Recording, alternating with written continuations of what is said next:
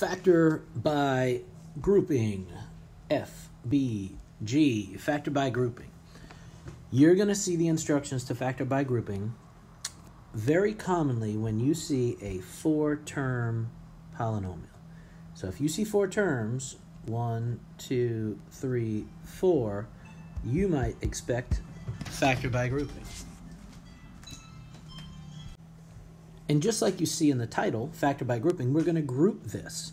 We're going to group this polynomial, and it makes sense to put the first 2 in a group and then to put the second 2 in a group. Okay, it wouldn't make any sense to group, the first and the last or anything like that.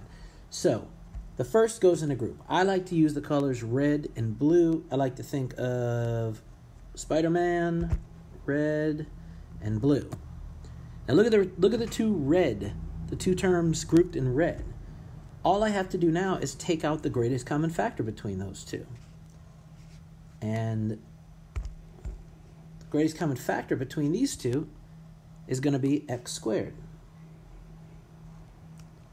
Let's try that again. X squared. Take out the x squared, and what will I be left with? In the first term, all I will be left with is just an x plus, and then in the second term, after I take out the x squared, a 2. All right, and of course, if you distributed that, you would get what you started with. Now, very important, I need a different color for this because that's how important it is. Very important, you have to bring down this plus. If it was a plus or a minus, bring down the plus or the minus. Okay. Now, bring down the plus. Look at the second 2. Look at my blue group. In my blue group, what can I take out of the blue group? What's the greatest common factor? Well, I can divide out a 5 out of both of them. When I divide out the 5, what am I left with? I'm left with x plus 10 divided by 5 is 2. Now, this is not a coincidence that x plus 2 is the same as this x plus 2. Okay, they are both the same.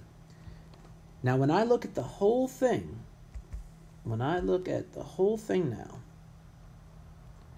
what's the greatest common factor between the first part and the second part? It's the x plus 2. And when I take that x plus 2 out,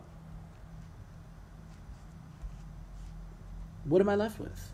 Well, when I take this one out, I'm left with x squared. And when I take this one out, I'm left with plus 5. So, that's what I'm left with. X squared plus 5. All right, we're going to look at some more examples of that with the red and the blue.